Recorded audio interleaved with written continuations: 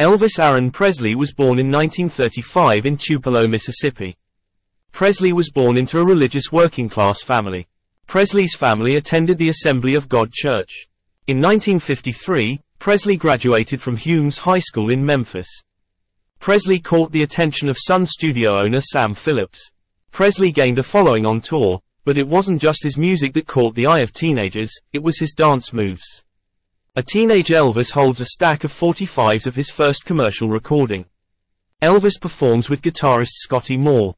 Liberace took Elvis under his wing and acted as a mentor to him. After signing with RCA, Presley's career took an upward turn. Presley's debut on national television was on the Dorsey Brothers stage show in 1956. Jerry Lee Lewis, Carl Perkins, Elvis Presley, and Johnny Cash teamed up for a one-night studio session in 1956. Thanks to his mainstream appeal, Presley snagged himself a 3-year contract with Paramount Pictures in 1956. Presley made his on-screen debut in Love Me Tender, which was a hit at the box office. In the mid-50s, Elvis was often spotted with his signature comb. Presley returned to his hometown of Memphis, Tennessee in 1957. One of Presley's most famous songs was Jailhouse Rock, which he recorded for the 1957. At the height of his career, Presley was drafted into the military and served 2 years in the Korean War. Presley was incredibly close to his mother, Gladys. While living on the German army base, Presley met 14-year-old Priscilla Bewley. Presley traveled to Hawaii to film Blue Hawaii in 1961.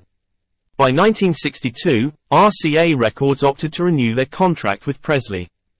2 years after his discharge, Elvis invited Priscilla to join him in the United States. Now 17 years old, Presley co-starred in Viva Las Vegas with Anne Margaret in 1963, and the two began a year-long affair. Viva Las Vegas ended up being the rock star's highest-grossing film. Presley brought his iconic gold Cadillac on tour with him to promote his film Tickle Me. After proposing in December of 1966, Elvis and Priscilla were married in a Las Vegas ceremony on May 1, 1967. 9 months after their Las Vegas nuptials, Elvis and Priscilla welcomed their daughter, Lisa Marie Presley. The singer decided to refocus his energy on music after 1969's change of habit. In 1971, Presley was honored with the Grammy Awards Lifetime Achievement Award.